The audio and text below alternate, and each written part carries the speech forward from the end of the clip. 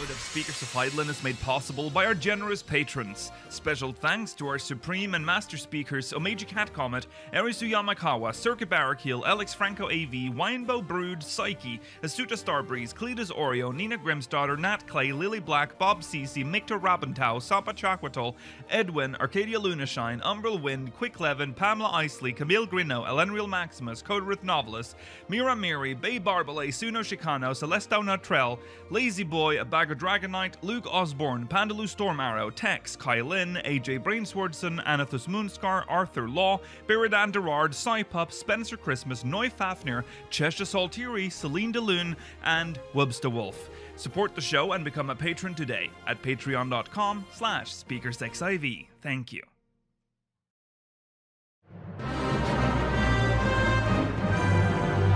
This is Speakers of Eidolon.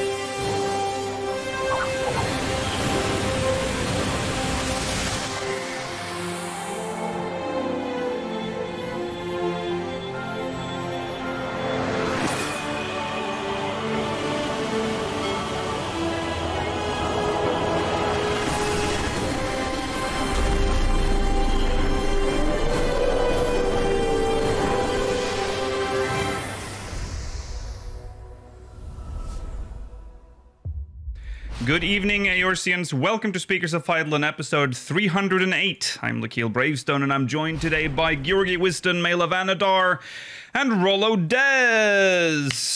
Hello. Hello, welcome. Hello. It is July 16th, 2022, and today's main topics... We're going back to the backstage investigators.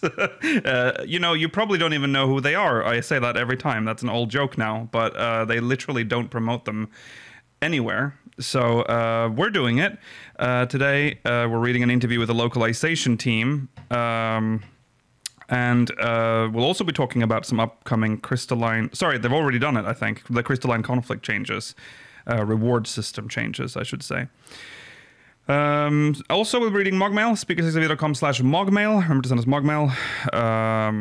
Yeah, that's that. Stay tuned for the poster. We'll be answering questions from the Syndicate. That's the show. That's the show. Let's jump into recent events.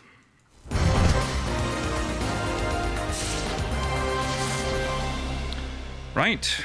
Let's just start off in recent events. DC Center. Sorry. No. No. I believe in you. The data center travel status. Wait. The data center travel. Twice. The data center travel system. So they okay. So I'm reading the headline of the post and it's messing with my head. So we talked about the data center travel system last week and how horrible it was, or not. Do you mean to put status as the? That's fine. Because we're getting a status update on the status of DC travel. Data travel stat. Okay, so. I have clearly had the same... I didn't even look at the slide when I fucked up. I was just reading. So the same thing has happened when I made this slide. It just got stuck in my head. DC travel status. Yeah? For some reason, the sentence, data center travel status and opening date of Homeworld Transfer Service does not process in Lakeel's brain. No, because the real name is the real name is Data Center Travel System, and it should say Data Center Travel System Status, right? But it says Data Center Travel Status, which is wrong in my brain, and I just couldn't get over it when I made the slide, I guess. Okay, anyways, I'll read the headline again. Data Center Travel Status and Opening Date of Homeworld Transfer Service. It's quite a mouthful. This was posted on July 14th. It's an update regarding the aforementioned systems. So let's read the post. We would like to inform you about the status of data center travel, and the opening date of the temporarily suspended Homeworld transfer service. We have completed the countermeasures against data center travel load with patch 6.18 hotfixes on Wednesday, July 13th, 2022. Since then, we have confirmed that the number of users have been steadily increasing and the system is operating stably without experiencing a high load. However, as the number of users is expected to increase over the weekend, we will continue monitoring until the end of the week to make sure that the system can continue to operate stably past the weekend. Since the Homeworld transfer service uses the same structure as data center travel, we will wait until the end of the week to confirm that there are no issues and resume the service sometime next week. We will announce the opening date as soon as it is determined. We apologize for the inconvenience caused by the long wait and kindly ask customers for their patience. So there you go. System's doing well. I like that it's built on the transfer service. Yeah, I was going to bring that up. I like that they're like reappropriating things they already have in the game because they can't build too much upon all this spaghetti. Hey, you know what? Sincerely, it could have been so much worse. Like, you know, it's working. It is working fairly well. That's true. That's true. Oh yeah, they did say customers. That's an 11 dev thing to say, please. They've been transferred over to the 14 team now.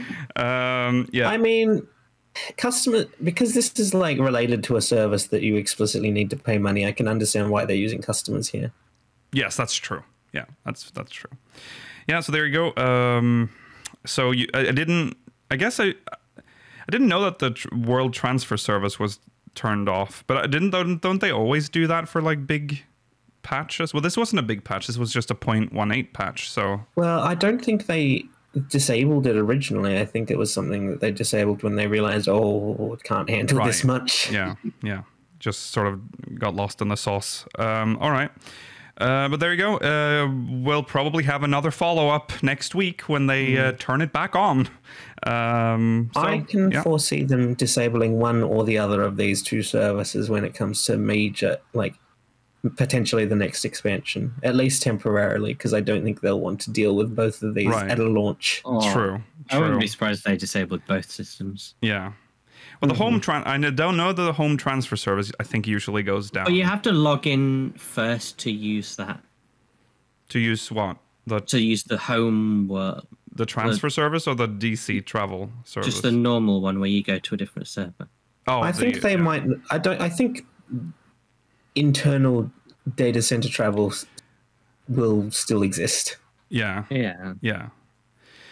Okay, well, there you go. Look forward to the return of the World Transfer Homeworld Transfer Service. I know a lot of you are looking out for that one.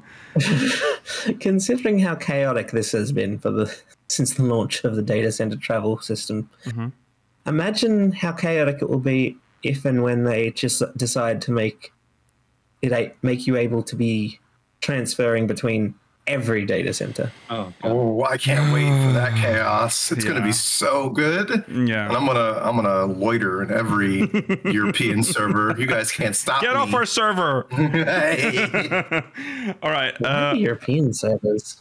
Because I need to bring the Crystal nightclub scene to chaos. Yeah.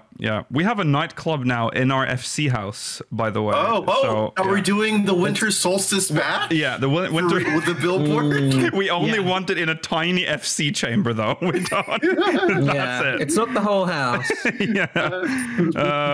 Yeah. So, anyways, there we go. Moving on to the next story. Okay. This one's really interesting because I think this one we didn't. Stupid as heck.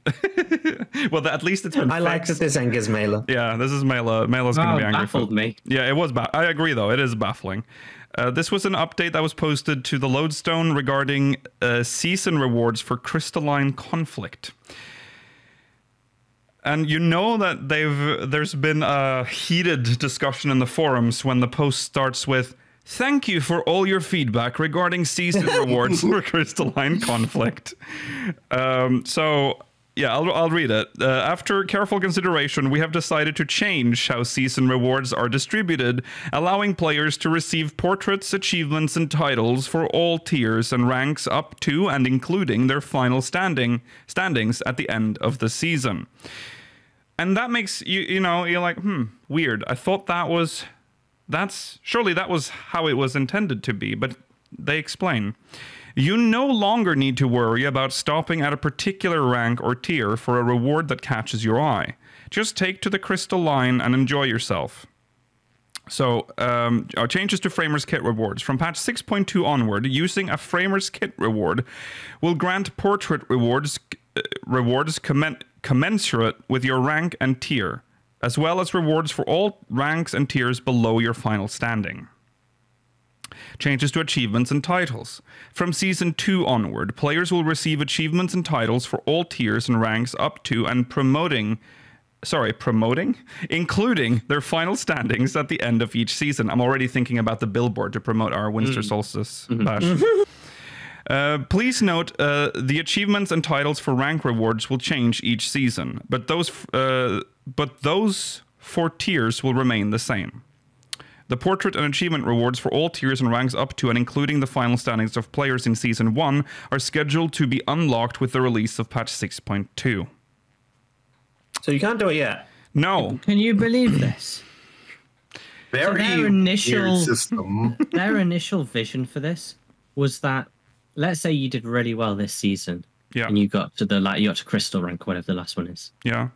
And you got that really cool portrait or whatever. And then next season, you can only go up to platinum because you still need to collect that one. And eventually you're having to like hang around in bronze because you've still not got the bronze portrait. You have to D rank. Could you imagine having an incentive to D rank so you can get like the portrait you want? Yeah. Oh, I'm too good at this game and it keeps starting me in gold.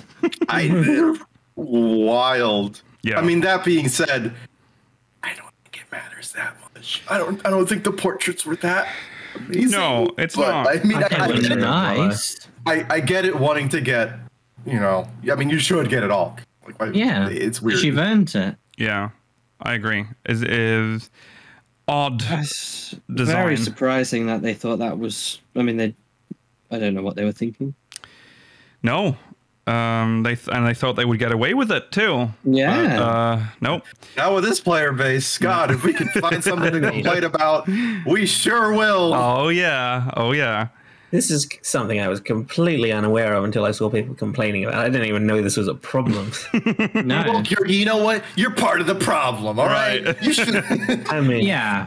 I mean, Bronze I only boy. got to bronze roller, so it's not like I'm getting multiple tiers of rewards from last season. Go get I your think you bronze made the right portrait. choice, Georgi, because bronze is going to be the hardest to get eventually because everyone will be so good at it. Oh yeah, that's true. No one will be in that tier anymore.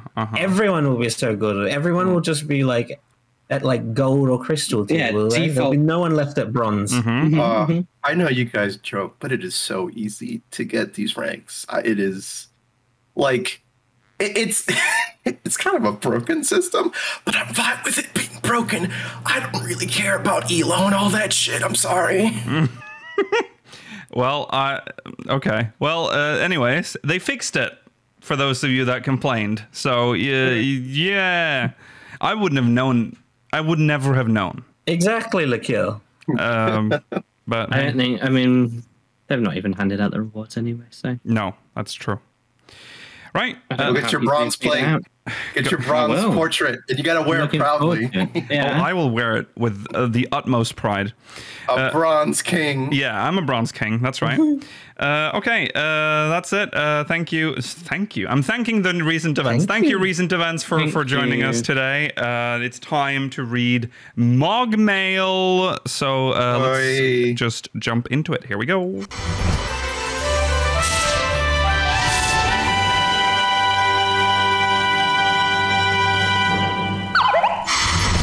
Ooh.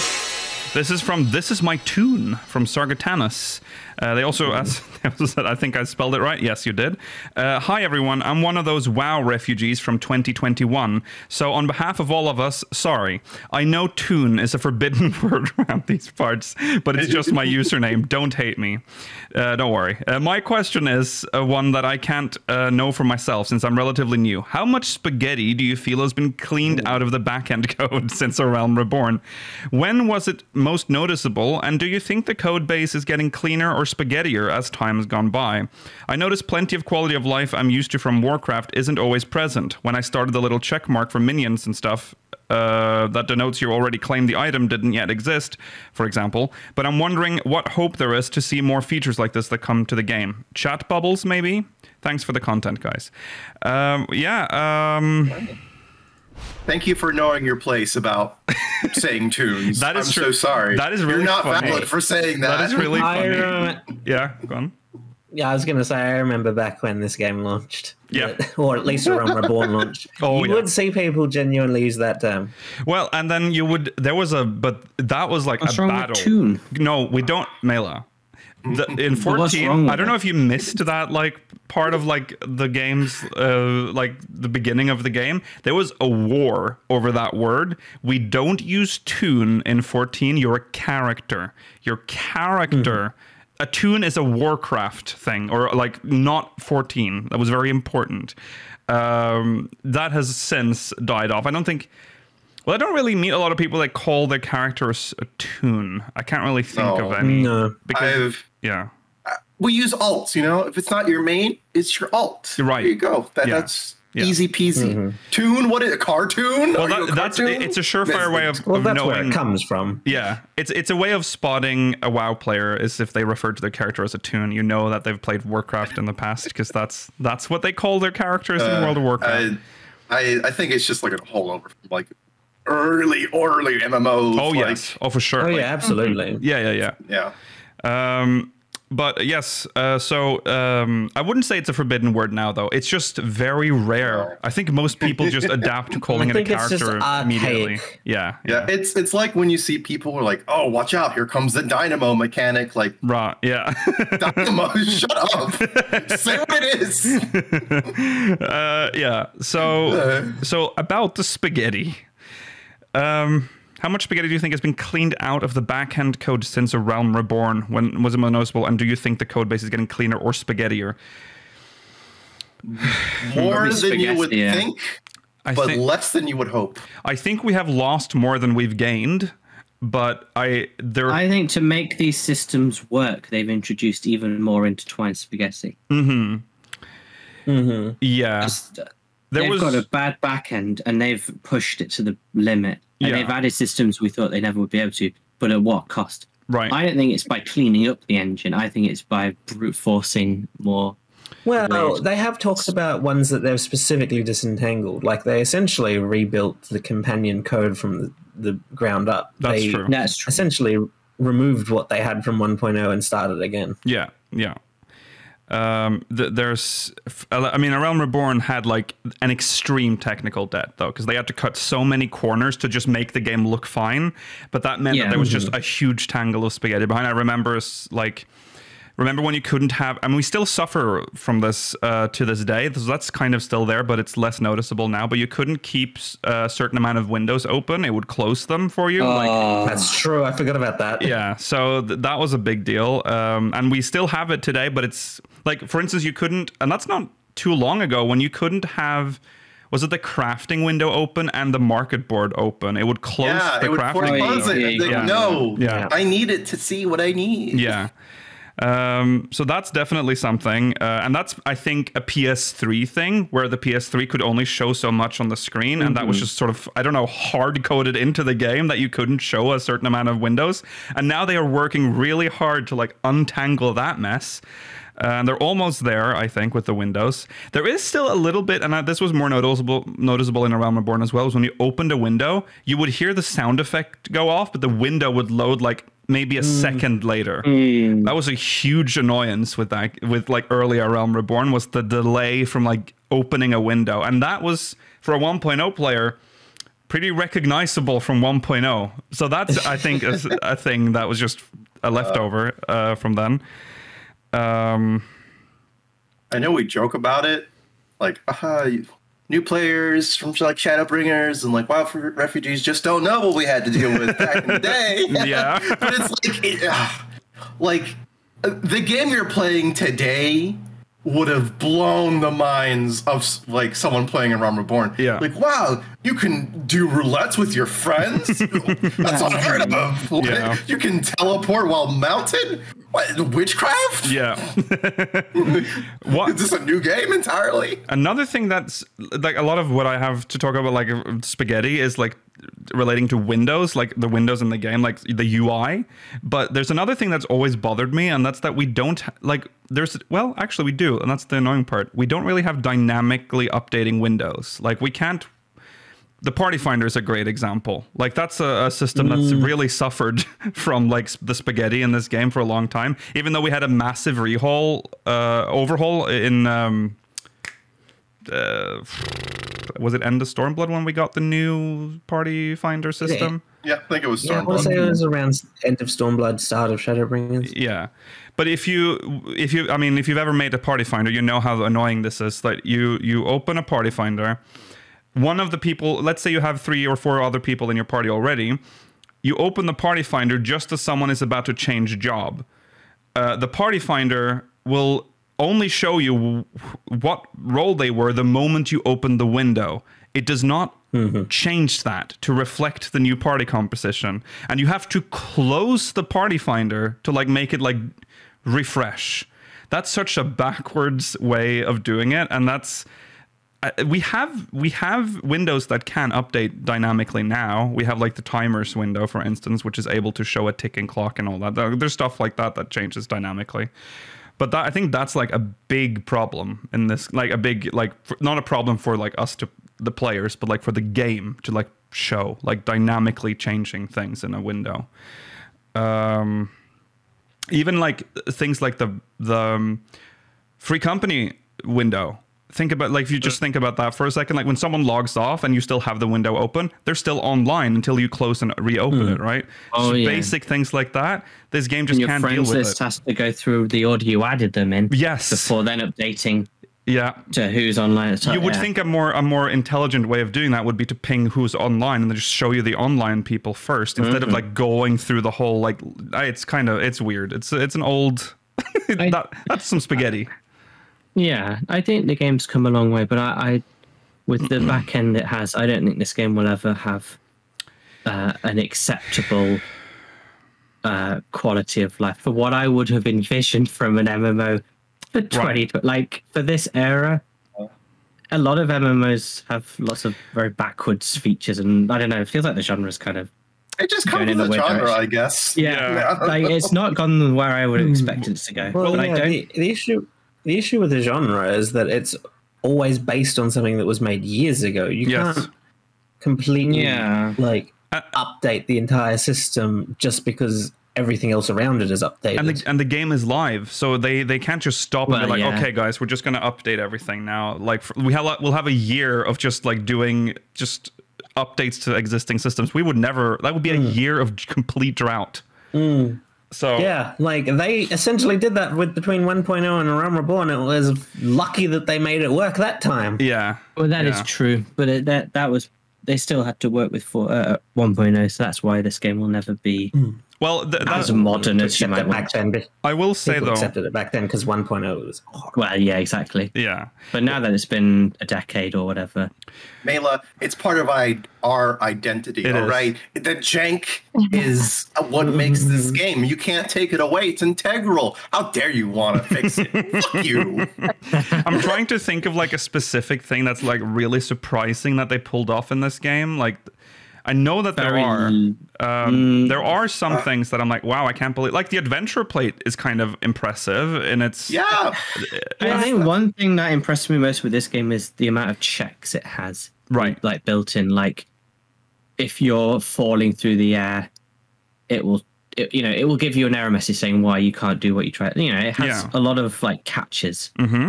Sincerely, I think the world travel system really amazing. Like it's like a little janky, but it's pretty unheard of to like connect data centers together for like different regions. Yeah, in most MMOs, I feel like that's not a. That's true. I mean, that's like a common request, but you just say, it's not fucking possible. Shut up. Yeah. But here, there's servers in other locations. Yeah, like some, like Eve, for example, has just one global server, but that's just based in, I guess, Iceland. Yeah.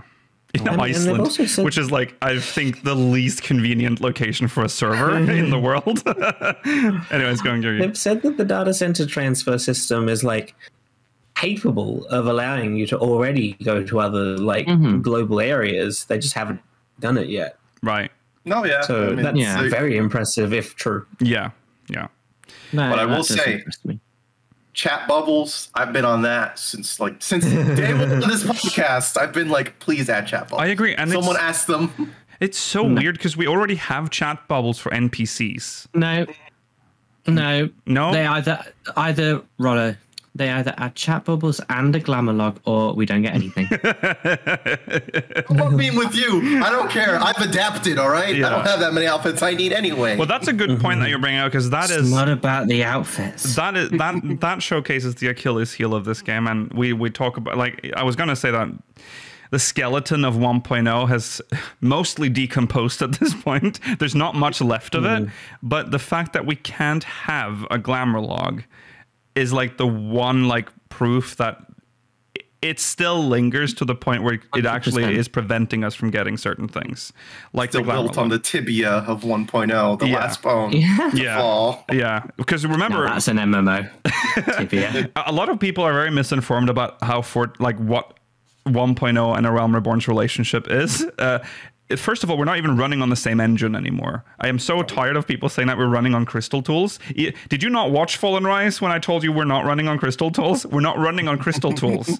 We're running on a branch of Luminous engine, which is the same engine that 15 runs on, and still we have all the code. That's the thing. The code that forms the basis of our world, that's 1.0. And they've just evolved it. So... Well, what could they have done though? It's amazing they made It's incredible. It's an incredible feat of just game development. It's so impressive. Yeah. But it's held us back. Yeah.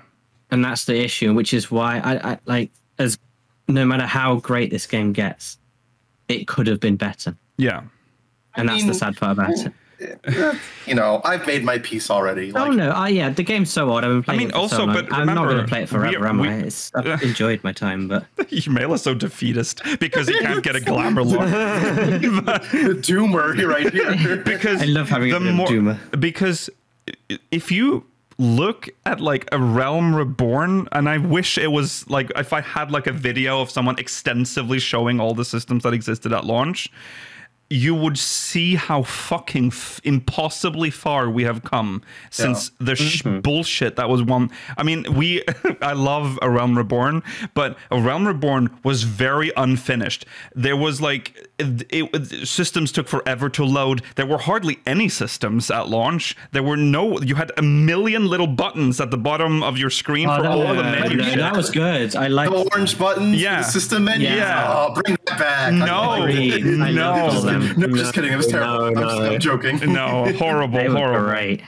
Yeah, and I think that over time it's just going to get better because I think as the game gets older and let's say we reach the point where they're like, let's scale back on new content because we've reached sort of a peak where like we can start relaxing now. That's maybe when they start go back and be like, okay, let's focus on stuff. Let's do some in-house maintenance. Let's untangle some spaghetti now that we have the time. And I think that can happen. And maybe by the end of its life, it'll be worthy of being like a 2040 game. I don't know when this game ends. Oh, I don't know about that. 2030 maybe. Yeah, 2030. Not about whether or not it makes it to 2040. I actually do think it will make it to 2040. I think so, it's too. Just my question would be whether it will get to the level of a 2040. Well, remember, we're getting a huge graphical update in 7.0. That's what I was about to bring up. That is something very impressive that they have promised to us. Yeah, because that was also sort of... they've shown from it, yeah. Yeah. And that was very early work as well that they were showing. And the idea of more like lighting sources is crazy for this game. Yeah, good grass. Maybe Azim's step won't look trash. Mm-hmm. That would be nice. It doesn't look trash. You're like the only person I've heard of like. I think it's oddly. No, it looks fine. It looks nice. I don't know what you're expecting. It's meant to be like a grassland meadow. It's very flat. That's a step. That's what a step is. Yeah. Yeah. I thought it was, I don't know, it's not going to have like long, tall, lush grass. I Well, think. they showed nice, long, tall, lush grass. But not in Azim Steppe. I can't remember where they showed it. It was just in a random field, I think. I don't think we actually saw where it was. Or was it in Thavnir? I don't remember. No, it was in Fairy Place. Oh. Ilmeg, yeah. Ilmeg. Yeah. Right. Ilmeg. Right. That's where it was. Yeah. You know, Yeah. I think if we went back in time and tried to play a Realm Reborn right now, like, you know what? Let's give ourselves a little bit of movie. We're gonna start playing at 2.2 or like 2.4. You know, okay. so like No. housing's there. Housing's No, there. 2.0, dude. No, let's go. I just want base a 2.0, Realm Reborn, just Because so I you want can to understand. experience it. Yeah. I want people I to be able have- to experience it. Very strong positive feelings about 2.0, and I think going back now course you do. might ruin that for me. Yes. Yeah, that's what I wanted. 100 million percent. I I'm wouldn't call rolling it my eyes at I'm enjoying Final Fantasy 14. No, but you Why are you tend to rolling your eyes at love that? you tend to love things when they're further away in time. No, I prefer the game now. I just have good memories. Yeah. Jeez. Yeah. I just Fine, I wouldn't but, call like- it unplayable, but it would be a struggle. Yes. A big enough a struggle. I know it'd be 2010, but Yeah. I wonder how it would work with this modern community because you remember when you had to just shout like, hey, let's do Yeah, Hawkman but- or whatever. Another thing that you might already find difficult is that you could not click to teleport on the map. And also, nothing was categorized. There was no categories in the teleport list. They were it just was great, listed wasn't in it? just in order. Any old order. Yeah, on the list. The only So- thing that would have made that better is to randomize the order every time. Also, you couldn't click on the Ethernet shards on the map either. So, you know, and that's very recent. But I feel like already I'd be... it would fuck me up. Go on, Rollo. like, here's one I think people just don't realize and don't even really think about. The gear from a Realm Reborn, and I mean this up until like Heaven's Word, looked like shit. Especially to what we have now. Yeah. Like, Whoa. could you imagine like a modern player going back and like, all right, cool, new patch coming out, or like a player with like modern expectations that we have in terms of like gear and what it looks like and the quality of it. And it's like, all right, cool, new patch gear coming out, Dark Light gear, let's take a look at it. Oh, Yeah. Rollo, I will agree with you on some parts, but don't you dare talk about the high mithril Yeah. tin can outfit.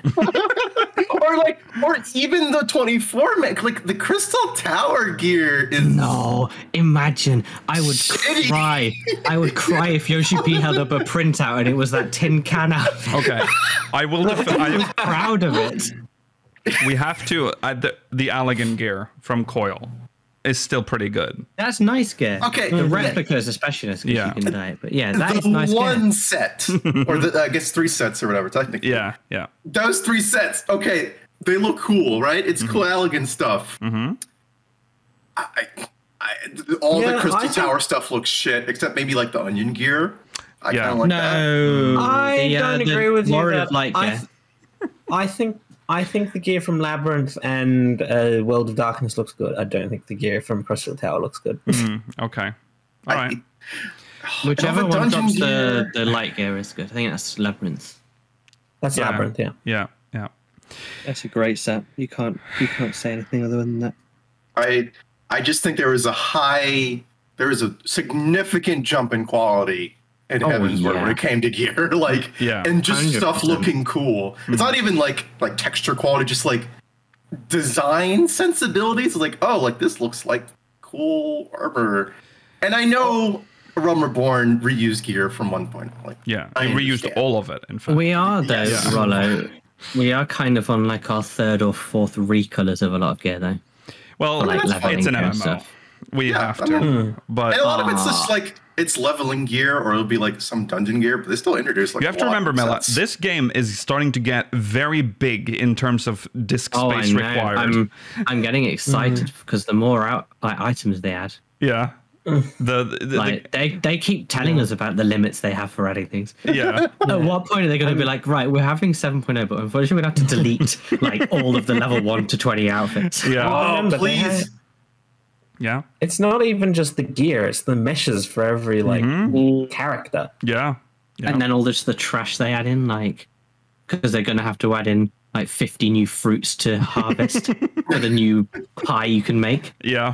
I would love it Oh. if they added like the Destiny 2 vault and sunsetting stuff to 14. They'd be like, hey guys, the game's getting too big. We just can't like load times, file sizes. It's just too much. So all the Realm Reborn gear you've ever earned and like all the relics, it's going in the vault. You'll see the icon in your inventory, but it's not usable. Sorry, guys. Well, they have kind of done that in the past, especially with like remember all the materia that we've lost over the years that just turned into crack material. That is true. Yeah, but that is the reason I've never picked up Destiny 2 again since buying it at launch. Because all the content I play is gone now. We've already talked about Destiny, so let's not derail into that. But yeah, that's quite disastrous if they did that here. Trash system. Yeah. Never all right. do that in your game.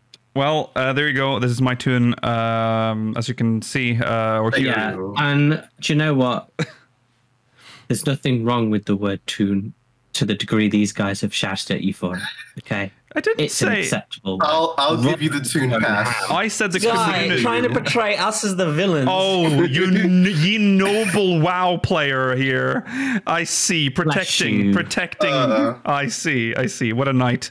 Anyways, this is my tune. I accept your username. It's fine. I think you can call it whatever you want. Exactly. Some people call their character Warrior of Light as well. So do what you want. Which would be pretty cring in a different MMO.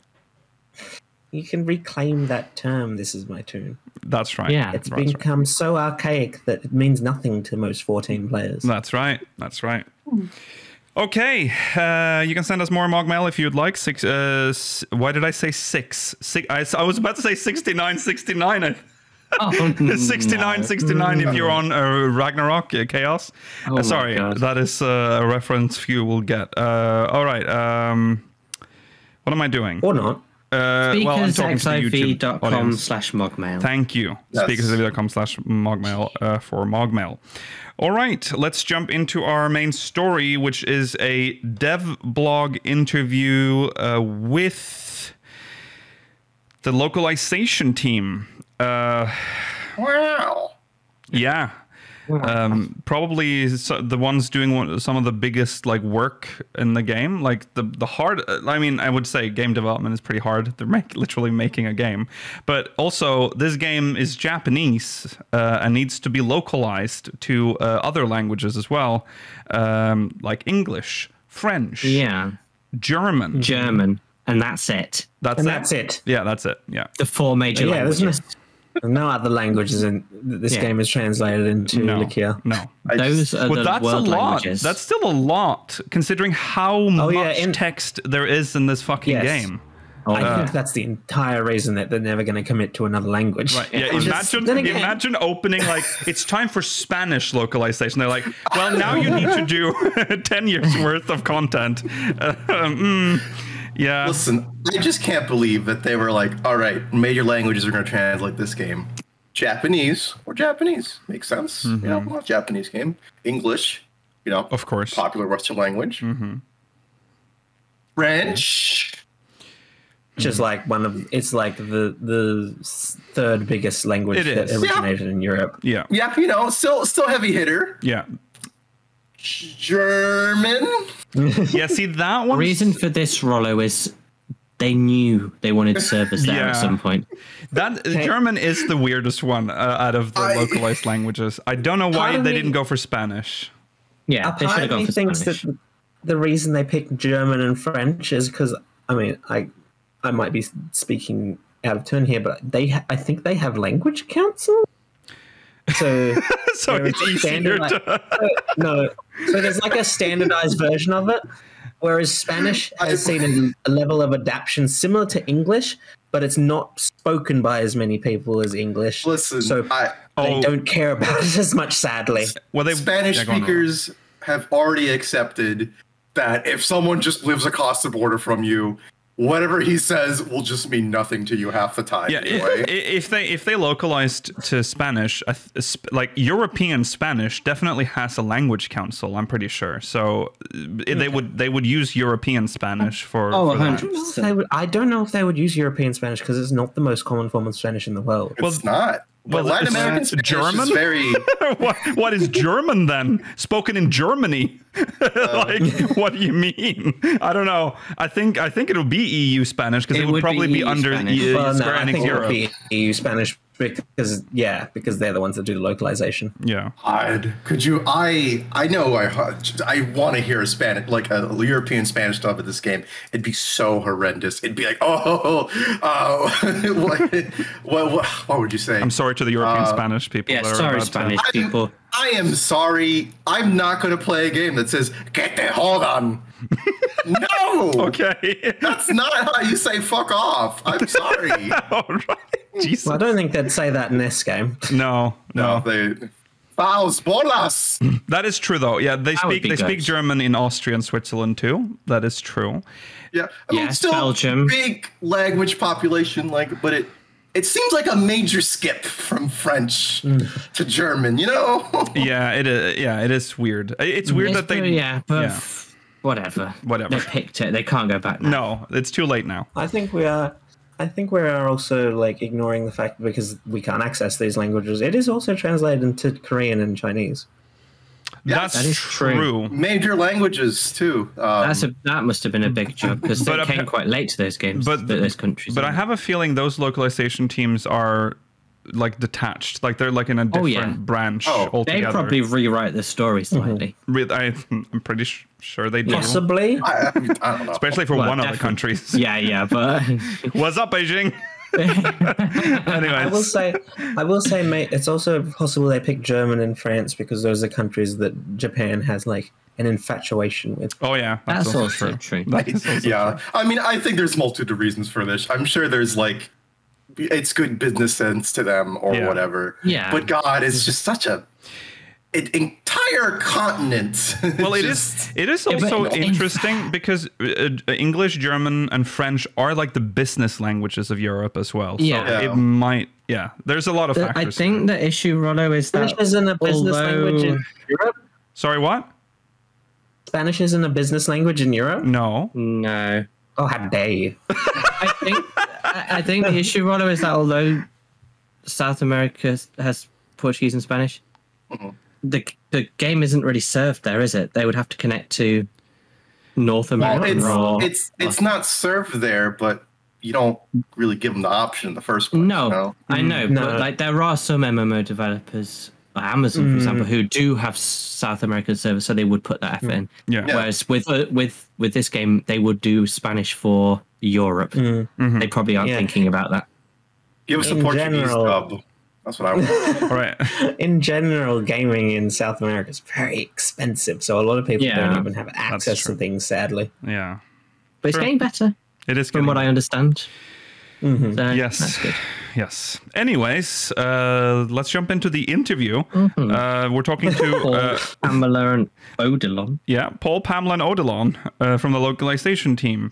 The Localization team is responsible for translating 14, which is developed in Japanese, into our supported languages. But did you know they also handle a variety of other tasks in addition to translating in-game text? So this is a big interview, so it's actually in 2 parts, but we'll be reading it as one. All right, so the interviewer is Hama, Hama is the interviewer. To start us off, could you tell us about yourself? So Paul begins. My name is Paul Chandler. And I'm one of the English translation leads for Final Fantasy XIV. As one might expect, I've always had an interest in Japan from games and anime, weeb confirmed, but my reason for making a more concerted effort in learning the language and eventually moving to Japan stems from Final Fantasy XI, believe it or not. I believe it. I played it for about 6 years, and in that time, I made a number of good Japanese friends. The game, and bad ones too, probably. Yeah. Oh yeah. The game has a built-in translation function that tries to help bridge the language gap, but it wasn't enough for me. I seized what few opportunities I had to learn Japanese and eventually stumbled upon a program that allowed me to travel abroad. I'd always dreamed of working in the gaming industry, but I never thought I'd get to pay forward the myriad adventures I had in 11 by working on 14.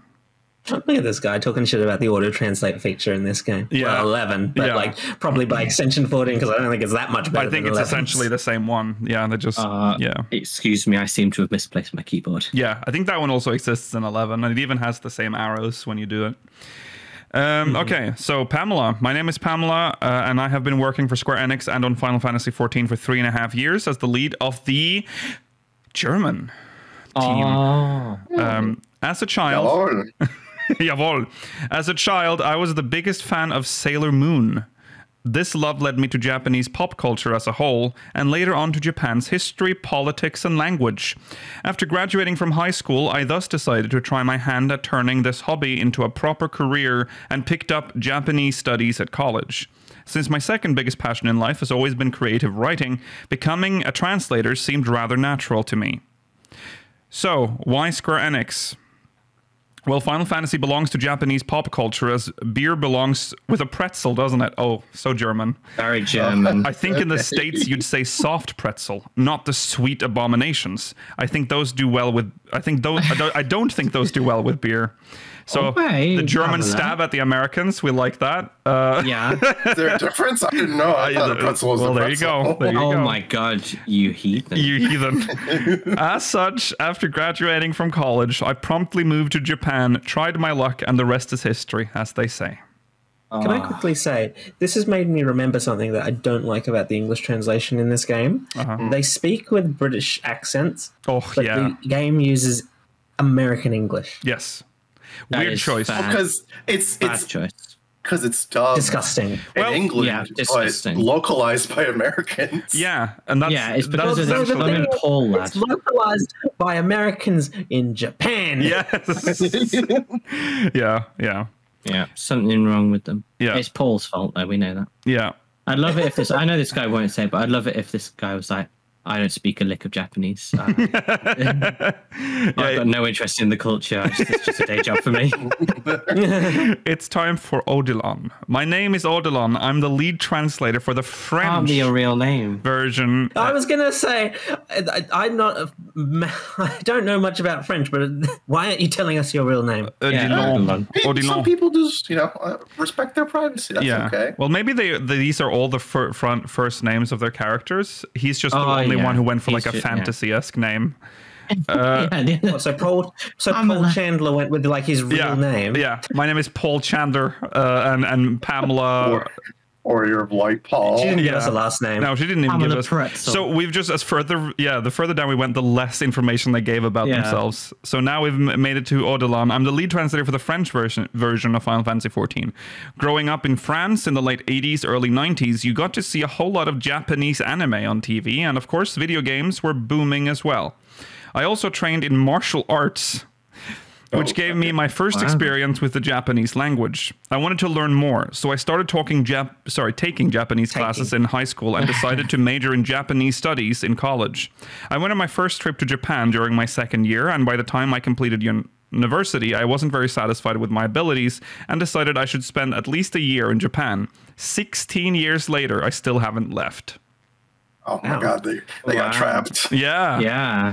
At first, I trained in FFL, the French equivalent of EFL, English as Foreign Language, and taught French for a few years. That was his martial arts. I had the opportunity to work as an interpreter on a game show in Paris, and within a year, I quit my teaching career and secured enough work translating and interpreting. Fast forward to 2019, I've been told there was an opening for a Japanese to French four Japanese to French translators at Square Enix, and I knew I couldn't miss out on that opportunity. So there you go. You didn't. No. So If you go to the article, it's a picture of his Lalafell in a summoner outfit with a Ronka next to it. yes. Aww. Okay, now on to the actual interview part. Each of you come from such fascinating backgrounds, but it seems all three of you began from a common interest in Japanese games and anime. Next, could you explain the localization workflow for 14? For example, what sort of tasks do you work on during a particular patch update? Paul says, the first thing that usually cross our desks are lists of items, actions, place names, and so on that will be appearing in the update. Our other English lead, Kate, oversees these, and when reviewing said lists, offers feedback and suggestions to ensure everything is consistent and cohesive within the world of 14. So Kate is the new Koji Fox while he's working on 16. She was I don't know if he's ever coming back. Take his old job. Yeah. No, we don't know. I mean, but he does work. He does do like ad hoc work on 14. They have yet to say that his original role back. Yeah, that's true. Kate is probably his boss. Yeah. Well, Paul's boss. Yeah, Paul's Well, no, because Koji Fox is the localization lead for all of Division. What's it called? Something Division 3. Business Division 3. Business Division 3. Creative Business. Oh, it's Division creative 3. business. Jesus. Yeah, they said when they explained that Kate had taken Koji's Fox, they actually did say that Koji was promoted to be the lead of the whole division. Yeah. In terms of localization. Yes. We also have meetings. Odilon says we also have meeting. Maybe I should do it in the accent. No. So you know who I am. We also have meetings. That would be a catastrophic error. Yeah, I think so. We also have but you know, you can imagine me doing the accent when I read this. Yeah, that's fine. Our silly accents for when we're doing the Hildebrand storyline. Yeah. We also have meetings with the development teams and sometimes are asked to pitch in some character/localization/item names. Paul says next usually comes the script for voice recordings. Work on the script usually entails peppering the writers with questions and meeting with both the scenario team and cutscene team to make sure everything will match up with all languages once recordings are done. When the script is written and it's time to begin recording, 1 or 2 translators will oversee recordings via Zoom for now, working with the voice director to ensure the actors fully understand the context of the story and get the best performance we can. So does that mean that outside of COVID times that they actually fly them to wherever the voice actors record? I guess. They must have done it in a studio somewhere and they either brought them over or congregated there. The other... the voice actors wouldn't move because that's more people. All the other languages are done in Square Enix Europe's headquarters, so it would... Maybe it would be... I don't know how they used to do it, if maybe all the recordings were done in one spot. So they would just all go there. Or no, wait, they would have offices in all 3 locations. Square Enix Europe has offices. They would definitely... Yeah, I don't think they would force, like... So they would a lot just of the British voice actors are, like, pretty prominent British actors. I don't think they would make the time for them to fly. Yeah. Yeah. Yeah. I don't know, then. Interesting, though, that it's the translation team directly working with them. Yeah. Mm-hmm. Okay. Again, this is it's got that Japanese flair on it, so there's lots of fluff text in between from the interviewer. I see. Yeah. So you have to work on the script first, since the voice recordings take place before all the in-game text is finished. Paul says, around the time we're wrapping up voice recordings, we've also likely begun work on the various quests and content to be seen in a given patch. Odilon says, before we can tackle the translation of the game, we spend some time reading development documents that allow us to get a better understanding of what's to come for the next patch or expansion, the familiarization phase. As the lead translator, I'm also in charge of dispatching the task between the members of the team. Final Fantasy XIV is a massive game, so we try to keep things new for everyone by rotating who's in charge of which content with every patch expansion. Once the planning is set and the text ready to translate, usually each translator is in charge of a specific content, i.e. the MSQ, raid, etc.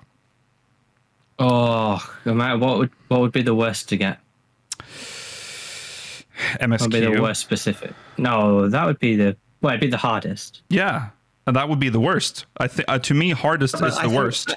I think mail is... I'm thinking like most boring. Yeah, like Guild has translators, like something just. We don't have that anymore. Beast Tribe, maybe. No, they're usually. You can have some fun with that. I suppose. I think the most fun would be item descriptions. Oh, item descriptions would be great. Yeah. Oh, yeah. You just write whatever. No one double checks that. Yeah, true. Pamela says, many people are under the impression that the German team translates from the English localized text, but the truth is that we indeed translate directly from the source Japanese. Thus, the lion's share of our work begins as soon as we receive the first batch of text from the development teams. Sure, Pamela. Yeah, thanks, Pamela. Hama says, I play the game in I don't know why we're thanking Pamela for her comment. Hama says, I play the game in Japanese, but even then I feel like there's one of them. What, a Japanese person playing in Japanese? Crazy. Typical. Yeah. I feel like there's an overwhelming amount of text in 14. It's incredible that the localization team translates all of that into each language simultaneously. Odilon says, as Final Fantasy 4... Yeah, go on. I just want to say, I know there are people that play the game in English with Japanese voices and Japanese people that play the game in Japanese with English voices. Are there people that play it in English or Japanese and then listen to the German or French dub? No. I'll be honest with you, Gogi. I'm pretty sure nobody listens to the French or German dub. I'd imagine people who are studying the language. That's a pretty good way to study. I mean, that's a standard. If you just watch TV shows, you just watch the dub and use the English subtitles. I've listened to the German dub before. I thought that was quite funny. Why not the French dub? Because it's French. Yeah. I think Lukil studied German, didn't you? So yeah. I understand German. So, but it's funny. Yeah, go on, Gary. I still think one of the funniest things that they translated was the sound Bismarck makes when you go into Anamnesis Anida, and he has a different groan when he releases water in every language for some reason. Yeah. Can't beat the English hall. Yeah, I like that hall. Yeah. The German one's pretty good. What is I haven't listened to any of them. Don't ask me what the noise is. I've just heard people say that the German one's funny. Okay. So, yes, as Final Fantasy XIV, so Odilon says, as Final Fantasy XIV is being made while we're translating, there are often changes in the original text. So we need to adjust our version to the latest revision by the end of the development cycle. That sounds like hell. Yes. Especially if you're getting voice actors involved and they've recorded a line. For me, one of the most annoying things that can ever happen in a game is when what they say doesn't match what's written. Right. If it's in a slightly different order, or if even one word's missing, it really bothers me. Of course, this bothers you. It doesn't make sense. It's something I take note of whenever I see it, but I don't think it bothers me to the same extent that it does Mela. No. Unless it's a really egregious mistranslation. Sometimes it's a completely different sentence that they speak compared to what's written down. It's so annoying. But it's maybe they messed up, or maybe they'll patch it. I don't know. Yeah. But I think it's a really commendable that this game does it so well.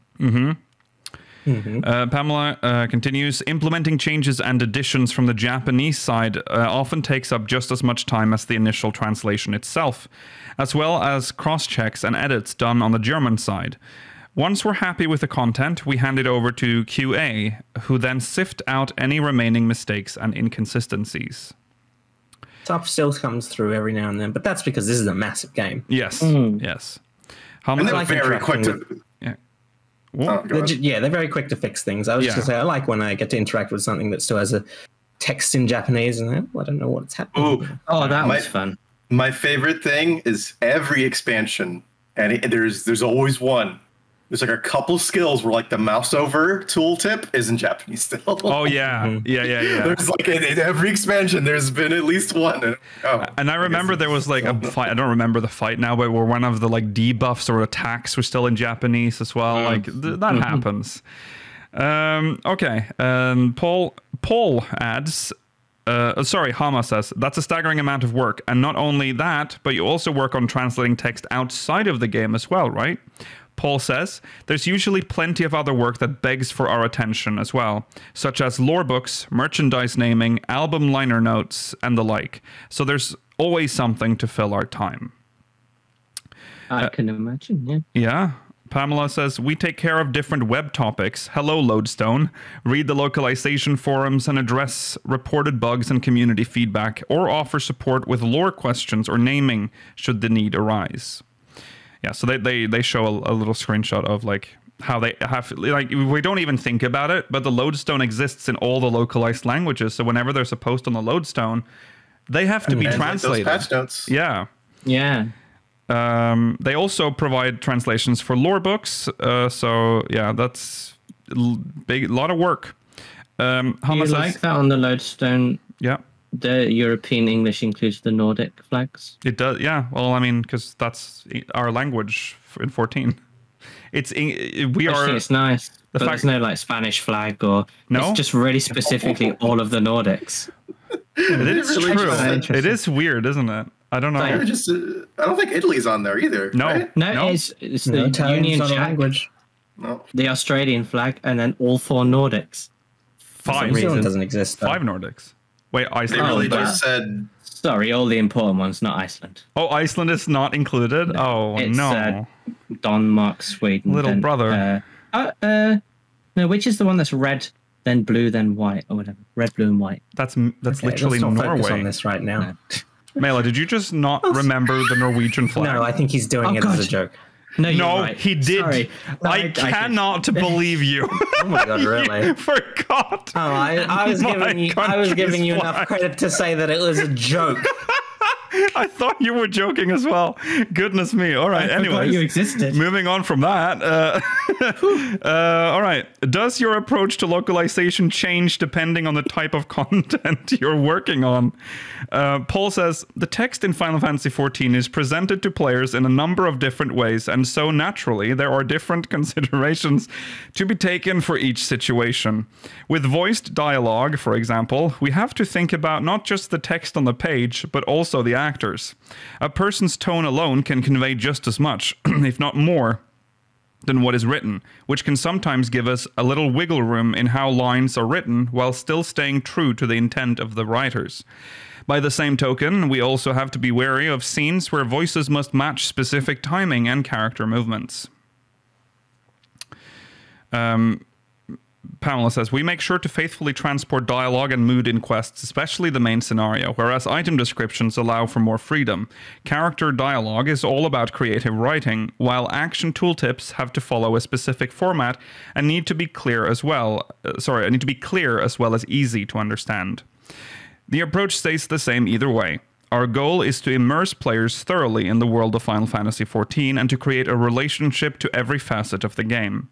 The main scenario is supposed to make you root for certain characters, while Triple Triad needs to offer a relaxing respite from an adventurer's life. As such, our approach is mainly to adapt our style from content to create a multifaceted experience.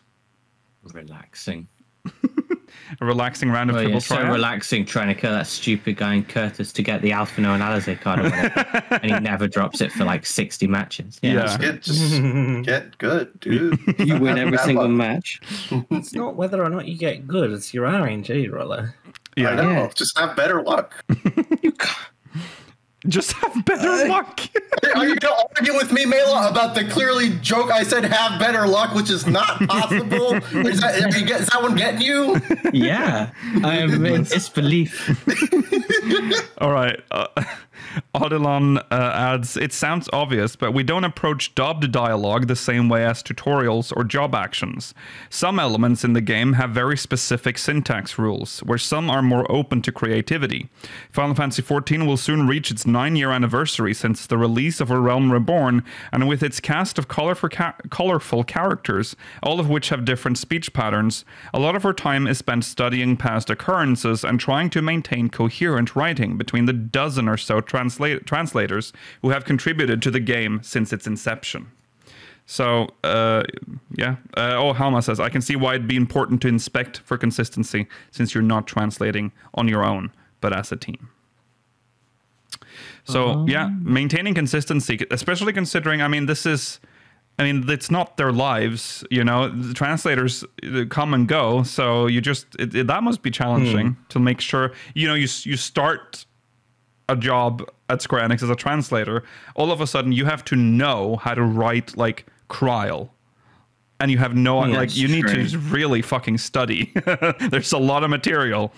That must be rough. Language too. Yeah. Like these characters have specific speaking styles in their native languages. That's true. It's not easy, man. No. Oh, yeah. You don't want to get Urianshi. You don't, no, that's rough. Your first day at work as a translator, you've been assigned Urianger for the MSQ, right? I know that we still make fun of Urianger's style of speaking, but it is actually less complicated than it used to be. Yeah, That's true. Fair. That's because he's sort of softened his walls around him. Yeah.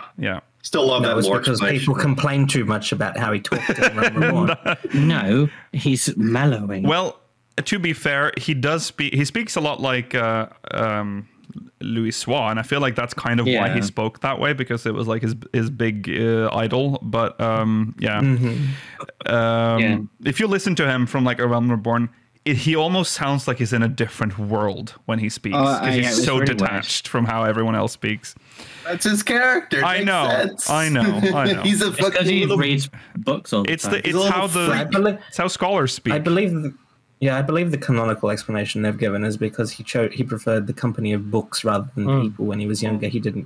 He adapted an older style of speaking. Yeah. It's surprised we can even understand him at all. I think that was all Moonbrita.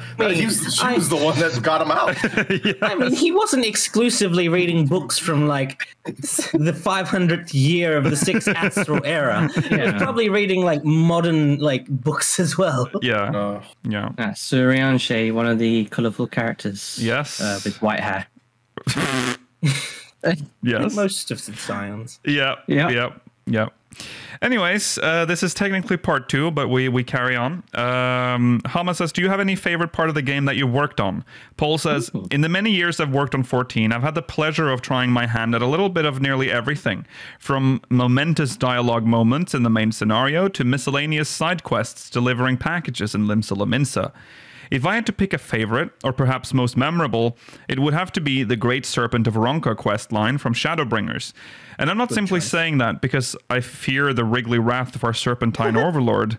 A very close second is quests from the Final Fantasy XI collaboration event, The Maiden's Rhapsody, as I have a soft spot for all things related to 11.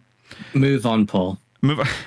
That's a good quest, though. It is a good quest. You're really polarizing today, Mela. Yeah, you are like really real doomer. Sometimes Mela's like this. He's like in just in attack mode for some reason. Yeah, I just want to say things. Yeah, I can tell. I mean, I like The Maiden's Rhapsody, but it's not the best 11 crossover we ever had. No. But he's talking as an 11 player, so obviously it would be impactful for him. I'd say that Ronka's a good choice. Ronka's good, yeah. I mean, it's one of the more iconic things that came out of Shadowbringers. Pamela says, since I joined Square Enix right when the work on Shadowbringers kicked off, my very first content batch, the Fisher Quest with Sweet Frithik, will always have a special place in my heart. As a longtime player, it was incredibly exciting to step behind the proverbial counter. So I can't say curtain. I did it. Curtain, and be an active, creative part of the game myself. Oh, I wanted to say counter for some reason. The proverbial counter. All right. This answer can. Oh no, we don't have the spoilers included. I put them there. Oh, you did? Update for you. Oh shit! If you're on the live document, there then. Oh god! I was a fool and opened it in the app that comes with this thing, and it doesn't That's update. The only. I don't know why they did that. So, I mean, it's annoying. Yeah, I'm gonna. I'll get to it. Hold on. Little bit of a breather. I was doing for your convenience, and it didn't matter. No, it didn't matter. So, guys, tell me, how is your favorite local sports team doing this season? We're back. Okay, you could have at least picked something related to 14. Why? Which sport as well? Yeah. Go Mets! Okay, moving on. In Endwalker, stop. We don't have time. In Endwalker, I happen to be in charge of the beginning of the final days in Thavnir. The scene in Perusa is an especially vivid memory for me, when Matsuya encourages the terrified crowd to pray.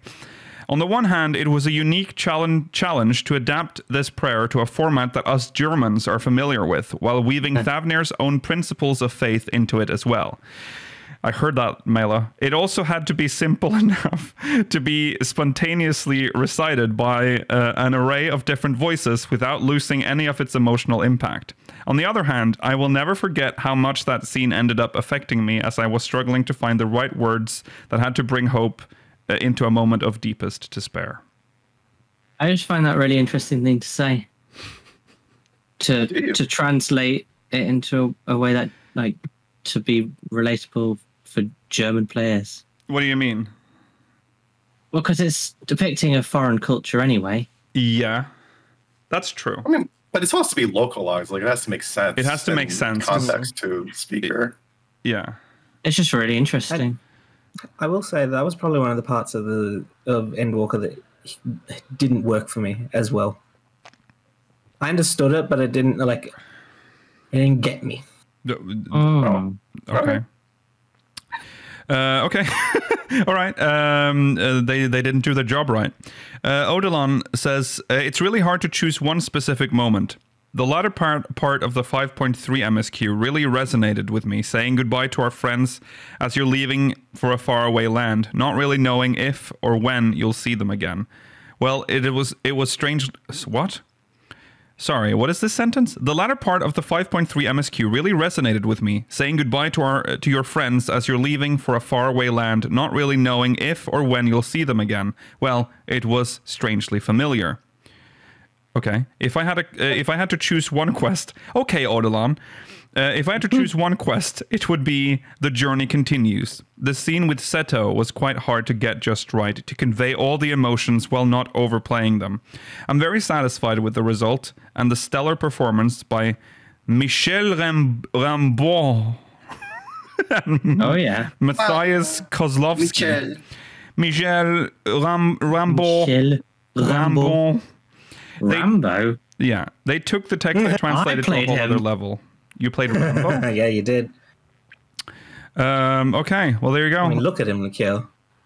Oh, I am so used to that just being Mela. I've forgotten who the original person was. Working on the MSQ is generally very rewarding. As a translator, you usually work with written words only, and having such a talented cast play the lines you've translated is always a pleasure to listen to. And when everything is assembled in game, it's quite magical. Hama says, players often highlight the playful puns and references found in the localization. Could you tell us about how you came up with those? Or how you come up with those?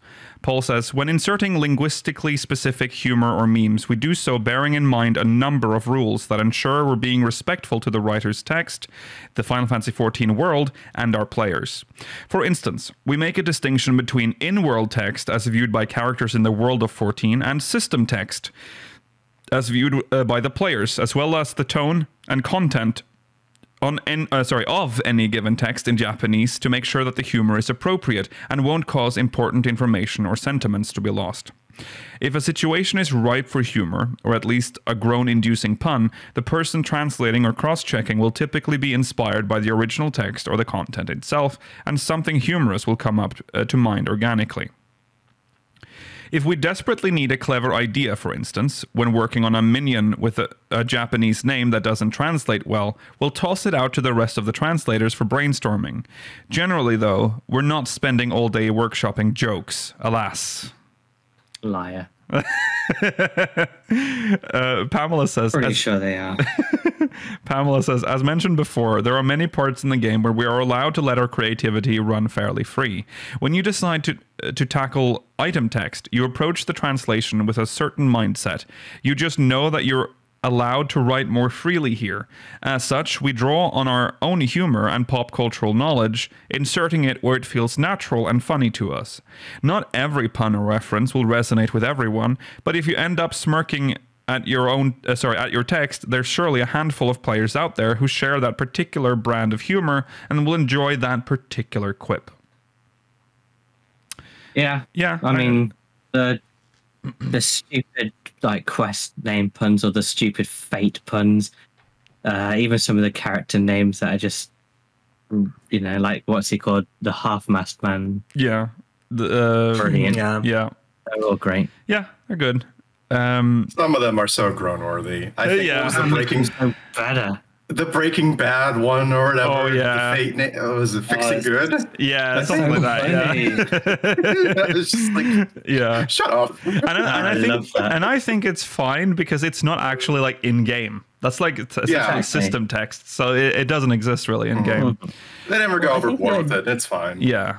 I think the general idea is it's something that your character is thinking as they look at the item. My character's unfunny and cringe. They should stop. Right. Odilon says, I don't believe that puns and humor are specific to the localized version. Quite the contrary. The Japanese text also has its fair share of puns. Humor in general is one of the hardest things to translate. Even if the words are similar, what's funny in one language simply isn't in another. Most of the times, play on words use language-specific attributes. For example, in patch 5.2, you get to meet the Kitari tribe in the Raktika Greatwood. In Japanese, those quests all end with tari, a grammatical tool that is used for enumeration. After trying and failing to find rhymes in tari in French, I finally named the first quest... Mela? Qui sont les Kitari? Thank you. Who are the Kitari? It fit the theme of the quest. Reuses a part of the word Kitari. Reuses a part of the word Kitari, and icing on the cake bears a strange resemblance to a famous cartoon opening in French. Oh, I wonder what it is. Tintin? Who knows? Yeah. It's Tintin, for sure. I hope it is. Final Fantasy XIV is filled with running gags, references to other games in the series, and even other works of pop culture. While we try to stay faithful to the original version, when comedy is involved, our goal is more to convey the intent of the writer to make people smile or smirk, and that often means some degree of adaptation. Hama says, what makes the job worthwhile for you? Paul says, the obvious answer would be when seeing player reactions to announcements for new game content or playing through it themselves. But there's a lot of fun to be had throughout the entire localization process. Collaborating with the other languages and the developers to breathe life into the game's world and characters is an experience I wouldn't trade for anything. Make no mistake, the job can be quite demanding, and even after all these years, I sometimes worry my work doesn't live up to the high standards we set for ourselves.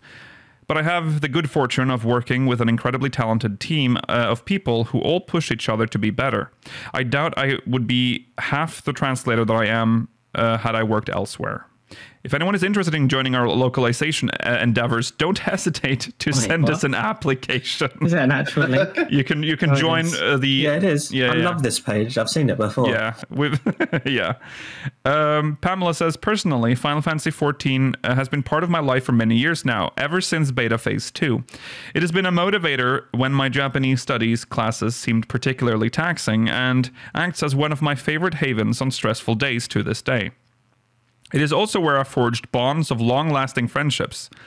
As such, I am aware that this game is more than just an MMORPG for a lot of people, me included. Being able to intertwine my love for creative writing with my passion for Final Fantasy XIV still seems surreal sometimes, even after 3.5 years. Then there are the players, of course, our most prominent source of motivation. When I see everyone engaging with the story and its characters, sharing their thoughts and excitedly expressing their anticipation for upcoming patches and expansions firsthand, nothing warms the heart quite as much as knowing that your work contributes to that kind of joy and passion. By the way, we are looking for reinforcements for a translation team. If you feel like you may be interested, do feel free to send us your application. Okay. Yeah. Paul and Pamela. Odilon says, before working on Final Fantasy XIV, I did a lot of technical and legal translation, where there is little to no feedback concerning your work. But when working on games, thanks to the popularity of streaming, we can get live feedback from our players. It's always incredibly gratifying to see people laugh or just react while playing the game. You get the satisfaction of having chosen the right words to deliver what the writer wanted to convey in the first place, erasing the boundary of a foreign language. One more thing that is very specific to 14 is teamwork, and the feeling of camaraderie it conveys.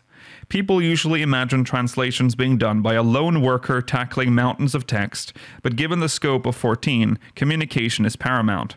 As I explained before, within our own team, as we spend a good amount of time checking each other's work, but also with our colleagues from the English and German teams.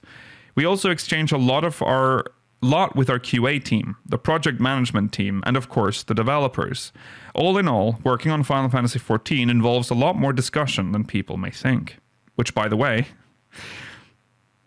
if you've read this article all the way to this point and feel like you'd like to join us, we are still recruiting Japanese to French translators. As the world of 14 is expanding, so does our team need reinforcements. If you'd like to apply, please follow, and then there's a link. Hama says, last but not least, please tell us what you're looking forward to in the future or would like to convey to our Warriors of Light. Paul says, to both our green-leafed sprouts and veteran players, thank you so much for joining us on this Final Fantasy journey. The love and support of the Final Fantasy XIV community has shown... the love and support the 14 community has shown us is more than we could have ever hoped for. I've had the honor and privilege of working with this team for nearly 10 years now, and I very much look forward to another 10. Pamela says, what would Final Fantasy XIV be without the passion and creativity of the players? They inspire and motivate us every single day and are, after all, what makes this game really special. For this, a big thank you to all of you, both professionally and personally speaking.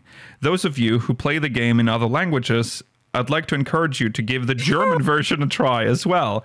Maybe we'll manage to positively surprise you after all. I've already done that, Pamela. It was quite funny. Wait, okay. I mean, see, they worked hard, you know? You should take a peek. No, I agree. It's just an interesting request. Yeah, I mean, it changes the game a little. It's kind of... Yeah, it does. That'd be great. Yeah. Sure. Sure. I'm joining the team, though, as a Spanish translator officially, but I will only translate it into Dominican Spanish. So it's going to be like, Coño, el guerrero de luz, mira donde cae. That's going to sound like that. So look forward to it. All right. I won't be trying that one out. All right. You have to reset the game when you change language packs. Think so? I think you get booted to the I've main never menu. changed the audio. I don't remember. I don't even remember where you do it. But I think I think from when I did it, you were booted out. I also remember doing. Oh, were you booted out? Maybe that's if you. I'm literally going to change the language, like the actual. I've never changed the language in my life. No, me neither.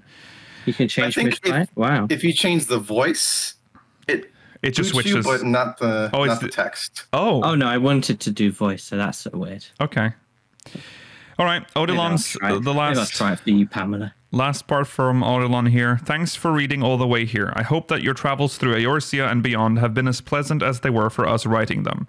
The passion that radiates from the 14 community is a big source of motivation for us and pushes us to give our all and offer you the best experience possible. I'd like to encourage you to try the French dub as well, and its formidable cast of talented actors. Try it.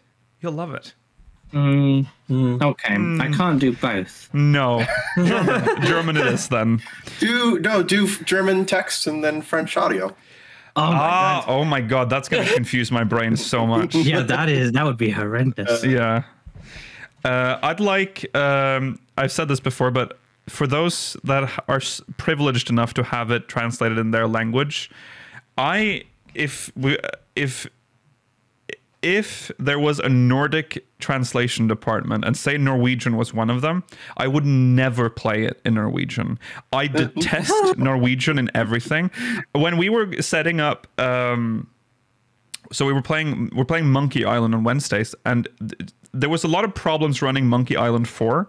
One of the tips to make it run was to download Scum VM, or whatever it's called, and it recognized that I was in Norway, and the whole interface was then in Norwegian. And I spent like half an hour not even trying to get Monkey Island 4 to run. I was looking for the language settings. I couldn't find them, so I uninstalled it and gave up. I couldn't deal with with anything in Norwegian. I don't even know how system settings work in Norwegian. I don't even know what they mean. Like, I was reading Norwegian, like, what is that? What we call it? Like, what the fuck is this? I hate it. I mean, it makes sense. I mean, let's be honest. Most countries, things are just in English. Yeah. Like, yeah. It just kind of sucks, but that's how you learn stuff. Yeah. You'll be like, oh yeah, this is the menu button in English. And just hit the menu. I would love if it was Nordic. I'd have the Danish dub, but the Finnish text. That would be great. I'd sit there and laugh. Oh, it'd be great. What an experience that would be. Anyways, that's the interview. That was the thing I liked most about that was they picked someone from each major languages translation team, so you got like an actual rounded picture of the job rather than just what it is. It's we don't Pretty again. cool I like interviews that look at people in the team that we don't hear much from, and here is another one. So yeah, it's really nice. It's good to see all the cogs that go into the machine. Yeah, like they would never be at a fan fest. As much I think that would be cool. Well, not even a fan fest Q&A. That would have been a dry panel. I don't think that would translate well to a panel. I don't know. Well, I mean, Koji Fox kind of made it work because he's a bit of a eccentric character. Yeah. But yeah, I think it would be difficult to do that during fan. Remember, they tried to give us the battle director panel once, and that didn't work. Some of them have worked, some of them have not worked. Yeah, been a bit hit and miss. The gear design one was very interesting. Right. Yes, she was cool. She was good, yeah. But she did say, was she the one that said that Europe was more into fashion? I don't remember when they said that. That was during she didn't say that. Oh, okay. Other people said that, but that was why she was chosen for the European Fan Fest. Right, yeah. Okay, well, there you go. That's it for today, everyone. Thanks for watching. We'll be back next week, same time, same place. Remember to follow on Twitter at SpeakersXIV, twitch.tv/SpeakersXIV, youtube.com/SpeakersXIV, exclamation Discord and chat if you want to join our Discord server, if you watch on demand, links in the description. Remember to send us MogMail, SpeakersXIV.com/MogMail, and if you're watching live, we will be going into the post show, so make sure you catch that as well. Yeah, that's it. Take care. See you later. Bye. Adios. Bye.